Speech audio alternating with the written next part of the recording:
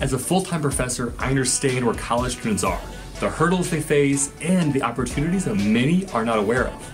I've perfected a student battle-tested plan for conquering communication in the classroom, in student life, in the communities, and in the professional fields.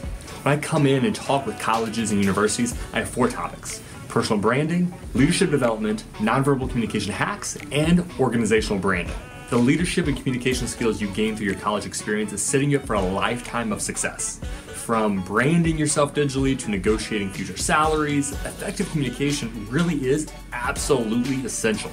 It's about giving students actionable steps on how to communicate better and find and achieve opportunities. I don't talk in the clouds or give some big abstract principles. My talks are entertaining, thought-provoking, and rooted in the notion that everyone can use skills to become a better communicator.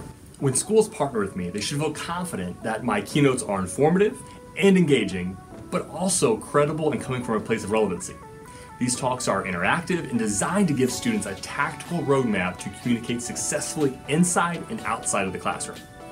Every student needs to leave their college experience with skills in leadership, personal branding, and effective communication. So in this time, I'm going to try to get through as many life hacks. That's not what I call it. Very quick. We're not going to talk on an academic level. We're going to say what specifically can you do today that increases likability, authority, and most importantly, memory recall.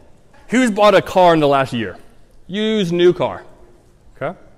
So car salespeople are trained to use mirrored body language. So if I don't know if you noticed this or if you're going to buy a car in the future, keep an eye out for it.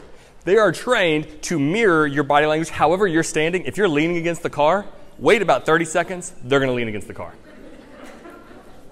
Psychologically, we like ourselves, right? If we are happy with ourselves, and I see myself in you, we are together, we're on the same level as quickly as possible. I don't know your beliefs, I don't know your values, but you're standing like I am.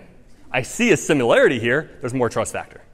Anytime, pro hack, if you are going to be on TV, a job interview, a big meeting, you're going to be client-facing, any opportunity where you really want your message given and come across very effectively, traditional close. There's a saying that if you're on a job interview and someone compliments you on your tie or your purse or your blouse, your earrings, then you should never wear that item on a job interview ever again. Never. The purpose of that is because if they're looking at your earrings or your tie or your blouse or whatnot, they're not paying attention to what you have to say. All right. So I really enjoyed Dr. York's talk on some hacks that he's learned in his life.